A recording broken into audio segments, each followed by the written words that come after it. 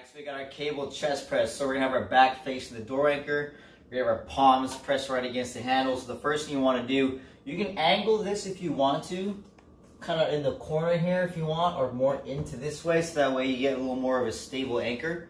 It's really up to you depending on how your door is set up. If you're kind of in a situation where you don't need to close to the wall or to the door. So coming towards you, what I'm going to do, I'm going to stagger my stance. I'm going to have 1 foot behind, squeezing my glute. I'm going to lean forward, keep my abs tight, shoulder blades back and down, keep my chest up.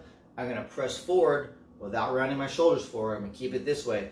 Keep all the tension in my chest, squeeze my chest all the way. I get a good pause, hold that tension in my chest, control my chest on the way back, and then coming right back out. Squeezing that chest nice and tight, here to there. What I'm going to do, depending on how many reps I'm doing, if I'm doing 20, I'll do 10 on one leg, I'll swap out, and then do 10 on the other.